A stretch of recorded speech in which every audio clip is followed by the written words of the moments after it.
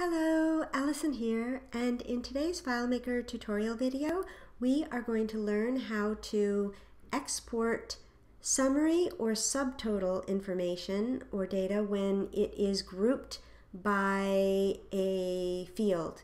In the example that we are going to use today, we have an order list and we would like to have a summary of subtotals of dollar amounts for each of the channels in the month of January. So let's get started. So first I'm going to go into Find, and in the date field I'm going to type 1 for January. It will default to the current year, and choose Perform Find.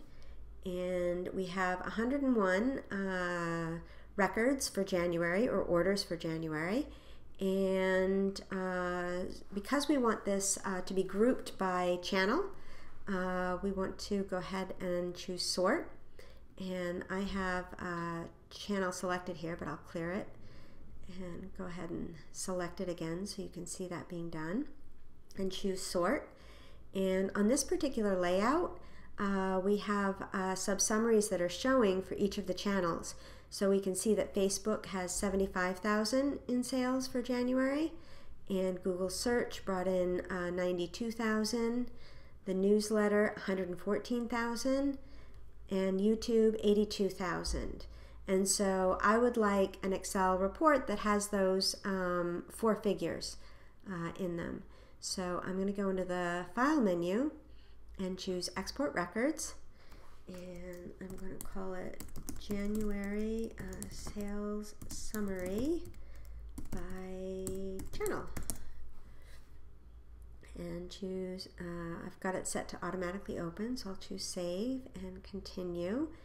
And because we've sorted it by group, we can see that this option here to group by channel is available to us. So I'm going to go ahead and check that.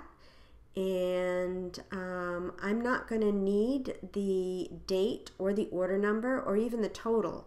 I'm going to want a sum total. So I'm going to clear all of these. And I do want the channel to show up, so I'm going to move that over. And I want the sum total by channel, and I don't need the sum total of all of the orders. I just want the sum totals by channel, so I'm going to clear that. And I think for this report I'm also going to include the average and the count. And again, because I don't want them for the entire thing, I'm going to do that part in Excel. I just want the subtotals by channel. So that's it. We're ready to go. I'm going to go ahead and hit Export, and it popped over in the other screen. I'll bring it over, and you can see that we have Facebook, we have a sum total by channel, we have the average sale in January, and we have the count by channel of how many orders for each of the different channels came in. So that is our short tutorial on how to create a summary report in Excel without creating any new layouts or doing anything more special than using the export feature. I hope you found this video useful. If you did, if you could please give it a thumbs up, and if you would like to see more videos like this, please go ahead and click the subscribe button.